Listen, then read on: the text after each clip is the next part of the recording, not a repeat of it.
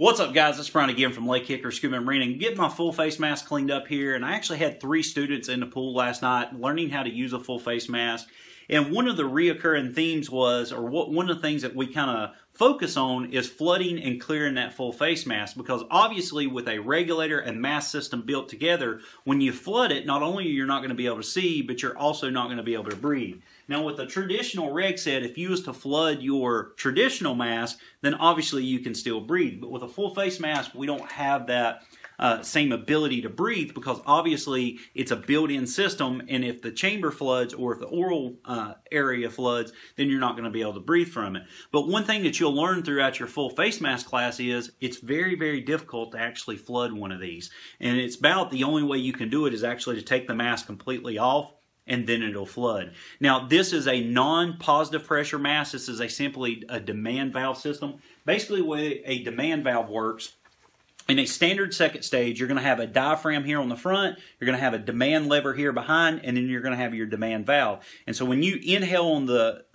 diaphragm, it's going to press in on the demand lever, which is going to open up the demand valve. It's going to give you air. And that's why we call it a demand valve system. You demand it to give you air basically by breathing. And this full face mask works the exact same way. The second stage is virtually identical. You've got a diaphragm with a demand lever behind it, and then, of course, you got your demand valve, which allows that air to come in. Now, sometimes with full face masks, they're going to be positive pressure. That means they're going to constantly free flow, if you will, or in a sense free flow, and it's going to constantly give you air even when you're not going to be breathing. Now, so in general, though, we're going to use demand valve systems. Now, with demand valve systems, that means we run that risk of that mask flooding, whether we dislodge the top, dislodge the bottom, or even if we make the mistake and leave our surface air valve open, they can kind of flood in and let water into the mask. However, when that occurs with one of these systems, especially on the ocean reef system, we go from a demand system over to a positive pressure system. And it's actually very, very difficult to flood a full face mask unless you take the mask off. So last night in the pool, 3 of the skills that we taught our students is, the first one, of course, is we make them open their surface air valve under the water. And that way, even no matter the depth, when they take a breath, a little bit of water is going to trickle in, but it's not going to be enough that they can't really breathe. And every time they exhale, that water is going to simply just purge out of the mask. So they're still going to get a full breath. They're still going to be able to exhale without any type of obstruction. And then we simply have them shut the surface air valve down, and of course they exhale out through it.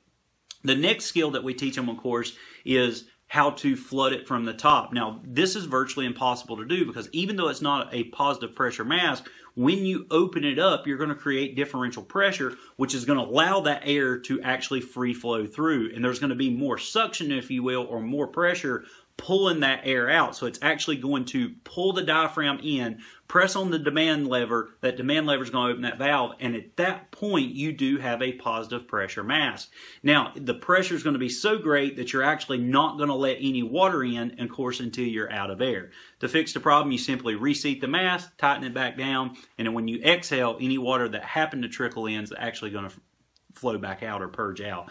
And then the last thing that we teach them, of course, is how to dislodge from the bottom. Now, the reason we teach it there at the last is because it's going to be that next segue into how to remove and replace the mask. So we actually have them dislodge, which is actually going to allow that water level to come up, but it usually comes up no further than about halfway up through the oral part of the mask. And as soon as you reseat it and exhale, you're going to be able to take a normal breath without any water coming in.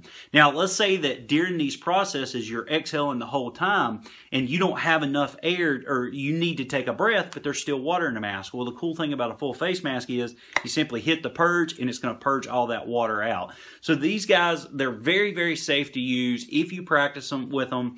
They are virtually impossible to flood. Now, I'm not saying you can't flood them. Obviously, if you take the mask off, it's going to flood. But if it just becomes dislodged or something like that, it's not going to flood enough that it's going to stop your breathing. All you've got to do is just reseat it, tighten it back down, and then breathe normal. But guys, if you got any questions on full face mask, please put it down in the comment section below. We actually teach quite a few full face mask students throughout the year, whether they're public safety students or they're just open water divers. The 3 that I had last night are relatively new divers. They're all less than 10 dives apiece. And they done fine. They enjoyed their time underwater. They enjoyed swimming around. around. We even let them do underwater communications, both with the comm port, and we also taught them how to talk full face mask to full face mask as well, and they had a great time doing it. But guys, once again, if you got any questions on full face mask, please put it down in the comment section below, and I'll try to answer it the best I can. If you like this video, do me 2 favors. Definitely share it, and definitely smash that like button for me. Guys, as always, make sure you follow us on Instagram and Twitter, like us on Facebook, pin us on Pinterest, subscribe to us here on YouTube, and as always, guys, we appreciate your business. Guys, we really appreciate you watching our videos. If you liked it, make sure to give us a big thumbs up. If you're not a subscriber, simply hit that subscriber button for us and make sure you hit the little bell to turn on all notifications. If you want to see some other cool videos, make sure to click these links here. They could be scuba tips, they could be diving videos, search and recovery videos, or gear reviews. Once again, guys, we really appreciate it.